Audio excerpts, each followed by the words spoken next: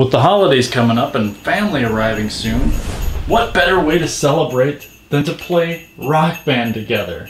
And then, oh yeah, I remembered. I broke it. I don't know if it's quite called the Destroyer, but it's close. It's a modified Dixon foot pedal, and it's made to be used with the Rock Band system. So perhaps we can reverse engineer this and make another one, as these things are no longer available. As a start, I purchased a used Dixon. You can tell it doesn't have quite the responsiveness. It doesn't have the dual action spring here. But there's a couple other mechanisms that we need to work out. The bass beat goes along with that nice thump. This one sounds like a rickety old grandpa's chair. Also, how is it getting this feedback system? And I think it has to do with magnets in this circuit here. Something in this box. It almost looks like those boxes that you put on your windows and doors to see if someone breaks in. Our foot pedal communicates with the drum kit via a 1/8 inch or 3.5 millimeter mono cable. So let's crimp a ring connector to each of the bare wires. These will tie into our reed switch at 2 different poles, which I'll explain in a moment. Reed switches open and close based on the local magnetic field. We want to position our switch so that it can be influenced by the tapping of our pedal. So let's position it beneath where our magnet will be mounted.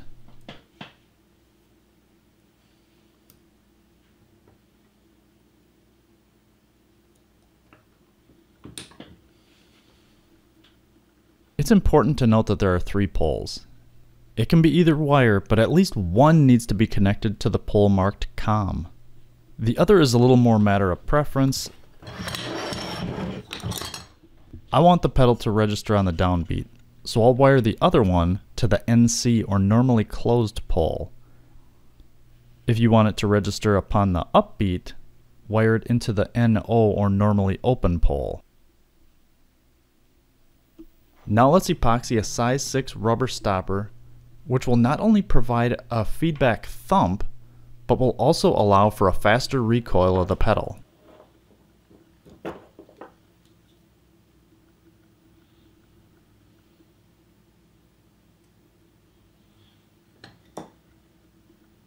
I added a glob of solder onto each ring clamp as the vibrations during testing was dislodging the wires.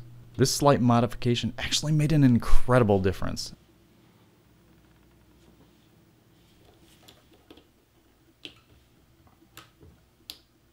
Now the critical part is the magnet and switch placement.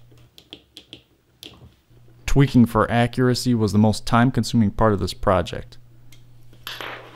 I finally settled on an 8mm neodymium magnet on the chain's end nut and had perfect precision.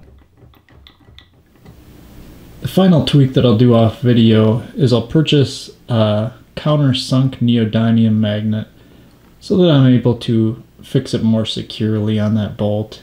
It's not going to go anywhere right now, but I fear that if it gets stored away, then it could shift or maybe stick to something else.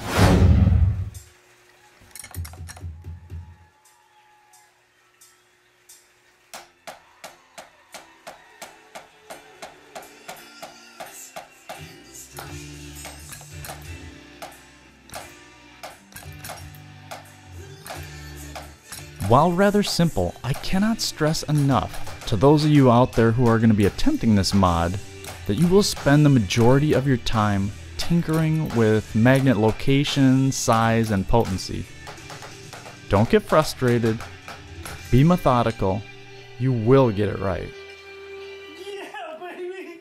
If you feel I earned it, please click that like button, and I hope to see you subscribers in the future. Thank you for watching.